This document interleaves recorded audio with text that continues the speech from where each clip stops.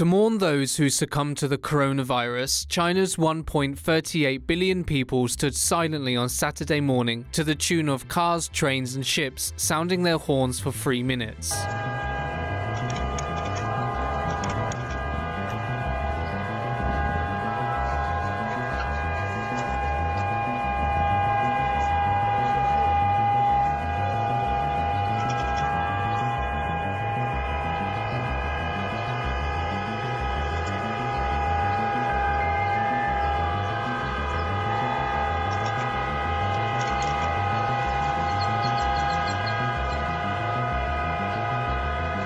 The 3 minutes of silence symbolically occurred on the Qingming Festival or Tomb Sweeping Day in China on the 4th at 10 AM. All public activities were suspended with flags at half-mast. The subway trains in Shanghai also stopped running for the duration and sounded their horns too.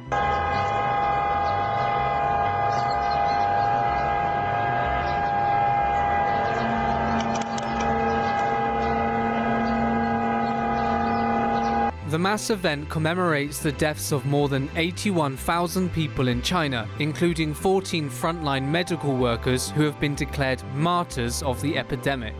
Most memorably, of course, is none other than Dr. Wenliang, who was punished and humiliated by Chinese authorities for sounding the alarm about the outbreak back in December, a mind-boggling move that potentially enabled the then epidemic to become a pandemic. Here's some news you may have missed when we were away. The coronavirus has halted almost all aspects of daily life, but crowd prevention regulations in China are making the Qingming Festival, or Tomb Sweeping Day, especially difficult. Tomb sweeping, a day of tidying the graves of loved ones, falls on April 4th this year, and those unable to do so because of said regulations can apply to have cemetery workers do it for them. I'll explain that in a second. While the holiday usually bears witness to masses gathering at cemeteries across the country, authorities this year are capping the number of people to avoid those big crowds. So an online reservation system has been rolled out, but if you aren't able to book your spot, which is highly likely considering the sheer number of people, workers at Beijing's Baobaoshan Cemetery can and will honor your dead for you. Photos published online to TomoNews.com show a 3-person team dressed in protective gear looking slightly out of place. They scrub tombstones, leave flowers behind, and then bow. Similar systems have since been set up at Shanghai cemeteries, where all 160,000 tomb sweeping day slots have now been taken, which likely means a lot of strangers cleaning a lot of strangers' graves. As China's regime pushes a narrative of how Xi Jinping is winning the war on the coronavirus and that Wuhan only suffered a very questionable 2,548 deaths, images surfacing online of stacks of urns and long queues at funeral homes cast doubt over their dubious claims.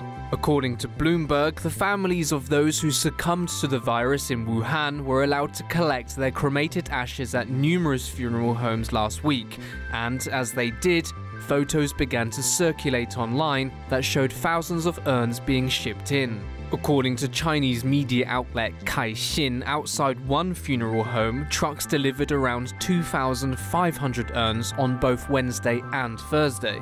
Another picture showed 3,500 urns stacked on the ground inside. That one funeral home alone already exceeds the official number of those dead. Residents in Wuhan claim 500 urns have been handed out to grieving families every day from 7 separate funeral homes, all serving the city.